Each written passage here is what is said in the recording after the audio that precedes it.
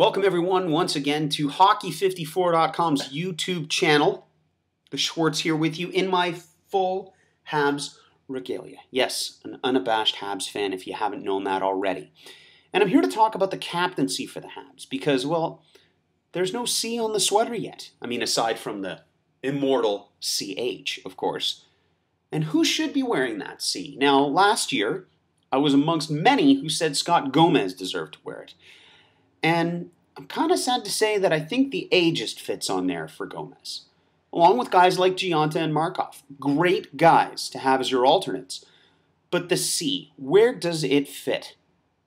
It's got to fit on Cammalleri. Yes, his last name starts with the letter C, and the guy's got tons of character and definitely exemplified everything you look for in a leader, especially for the Bleu Blanc et Rouge, the legendary Canadien.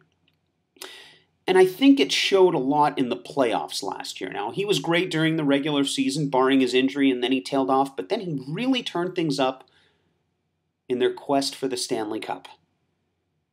I mean, the guy popped in goals. He was a leader on the ice, off the ice. And even throughout the regular season, he dropped hints that he knew everything there needed to be said in regards to the game. Especially when it came to Carey Price, actually. He was one of the first and only guys to say that they didn't do enough to back up Carey during the efforts he put forth last season. Now, Halak and Price are a whole different subject here. I'm here to talk about the C. And I think it's Cammalleri who, without a doubt, in my humble opinion at least, is the one who should be sporting that extra C on the sweater this year for the Canadiens. So that's what I got to say. Do you agree, my fellow Habs fans? If you don't, plenty of room down here on the comments section.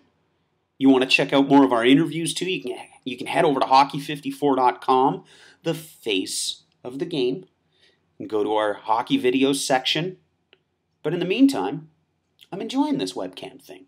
Talking to you, talking hockey, and of course, talking about my Habs. Got to do it every once in a while. Come on, we all love this game and we all have a favorite team. Who's hiding that? Definitely not me. So that's about all for now. But until the next time, may the Schwartz be with you.